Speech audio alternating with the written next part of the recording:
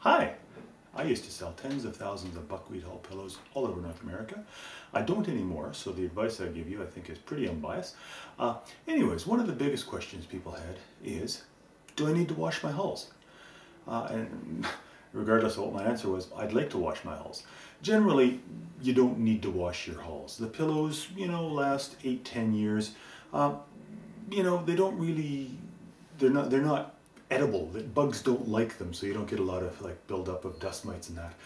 So for the most part, I never wash my hulls, but people wanted to wash their hulls. So I'm going to show you today, really quickly, how to wash hulls. I'm not going to do a whole pillow because I don't want to do a whole pillow. I'll just do a few, but it'll give you the idea of what. So what you're going to need is something to wash the hulls in, a sieve to drain the water off the hulls, and something to catch the water that comes off the hulls, or you put it right down the drain. And you're going to need a bunch of towels to lay the hulls out on afterwards to dry. So here we have our container full of just plain, lukewarm. It can be hot as well. The hulls are pretty much indestructible. We gave a 100% satisfaction guaranteed refund with our pillows, and we got, about 1% of our pillows back. I'd take these hulls and I'd put them out in the garden as compost, the ones from the pillows that came back, because you got to get rid of the stuff. Those hulls would still be there a year later. They are pretty much indestructible. So anyways, lukewarm water.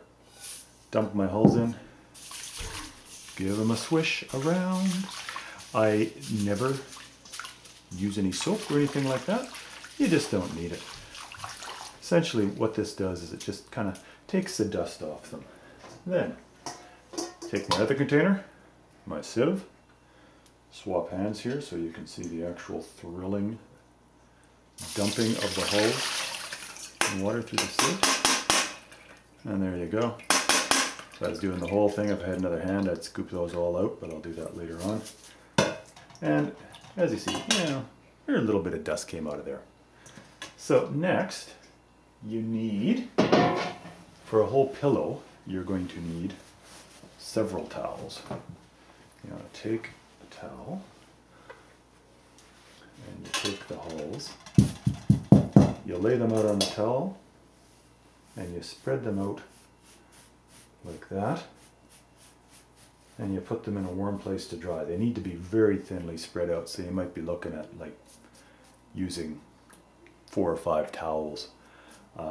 Don't put a fan on them because they will blow all over the place and you will no longer have a buckwheat hull pillow. You just leave them to dry. It's probably going to take a day or so for them to dry.